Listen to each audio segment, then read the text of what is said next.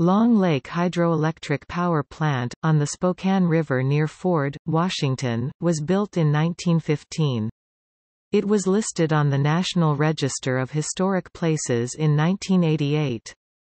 The listing included 1 contributing building and 5 contributing structures on 15 acres (6.1 hectares) in Lincoln County, Washington and Stevens County, Washington. It was built by the Washington Water Power Co.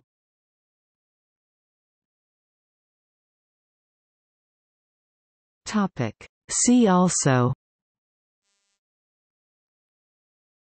Little Falls Hydroelectric Power Plant, also built by the Washington Water Power Co.